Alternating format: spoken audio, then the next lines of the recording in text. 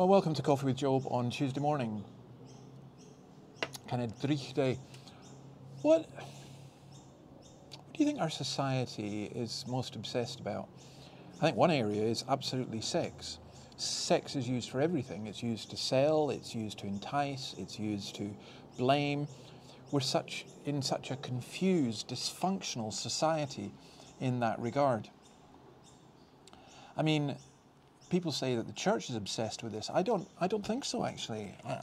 There may be some who are, but in generally that's not the case. I find myself often, being asked, what do you think about this particular sexual thing? And when I answer it, they just go, oh, you're obsessed with sex. I said, but you just asked me the question. I think one of the reasons that our society is in such a mess as regards this is because we don't accept the Maker's instructions. So I have a petrol car. If I decide, I'd like it to be able to run on orange juice or on diesel or on milk and put these into my petrol tank, why would I be surprised that it doesn't work?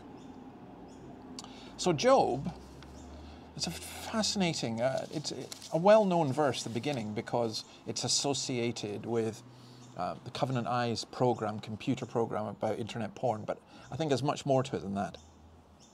Let's read from verse 1. I made a covenant with my eyes not to look lustfully at a young woman. For what is our lot from God above, our heritage from the Almighty on high? Is it not ruin for the wicked, disaster for those who do wrong? Does he not see my ways and count my every step? If I have walked with falsehood, or my foot has hurried after deceit, let God weigh me in honest scales, and he will know that I am blameless.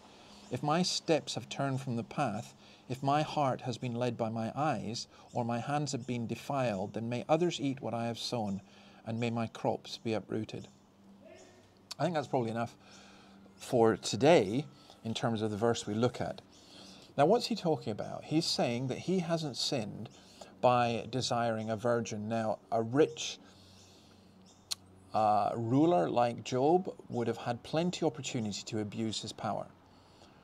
As men, largely men, but also women, but largely men have done over as long as humanity has been around. Sin lies in the inward intention of the heart and not just in the outward act. And Job is saying, I did not lust after any of my servant girls. I remember once sitting on the tube and just being utterly astounded at the men who were just leering after girls who were on there. Now, there are a whole range of different issues in there, but Job's saying, I'm just not going to do that. Looking leads to desire in the heart, which in turn leads to lust. Now, I don't think he's saying, I never found anyone attractive. That's not the issue. The issue is he didn't fantasize in his mind. He didn't desire. He had the power to put that fantasy into practice.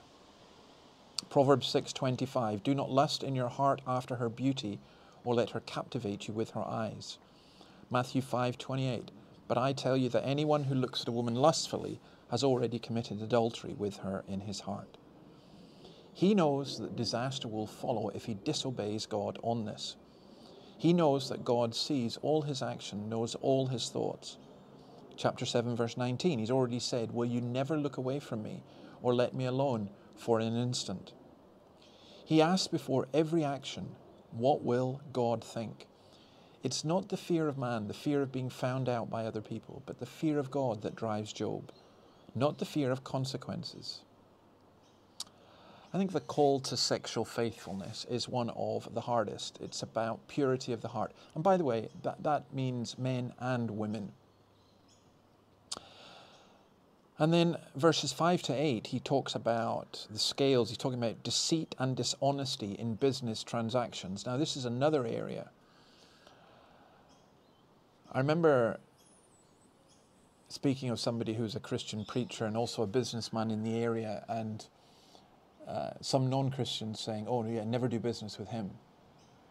He's always cheating. What a terrible witness. I guess the man would never have thought of committing adultery, but this was just as bad. And he's saying, what Job is saying is, I didn't do that. Psalm 24 says, "Who may ascend the hill of the Lord? Who may stand in his holy place? He who has clean hands and a pure heart, and who does not lift up his soul to an idol or swear by what is false." Well, you examine your own heart, I examine my own heart. What if we do sin? Well, there's a sense in which, first of all, we have to repent. And that doesn't just mean have a sense of remorse. It means an endeavour after new obedience. And sometimes I think I remember Alistair Begg at a conference when he was still a minister in Scotland, at a youth conference I was at, and somebody asked him, "How far can we go?" And he just took a bit of paper and he screwed it up and he said, "I'm not answering that. Because," he said, "if you're asking that question, you're saying, how far can I go up to the line? And you've already crossed the line." So I made a covenant with my eyes. Just don't do porn. It's so easy, isn't it? On phones and everything else. Just don't do it. Whether you're male or female. Don't encourage others to lust as well. Show repentance. And I guess what was it Thomas Chalmers called the expulsive power of a new affection. There's a lot of issues that people have to deal with in this one.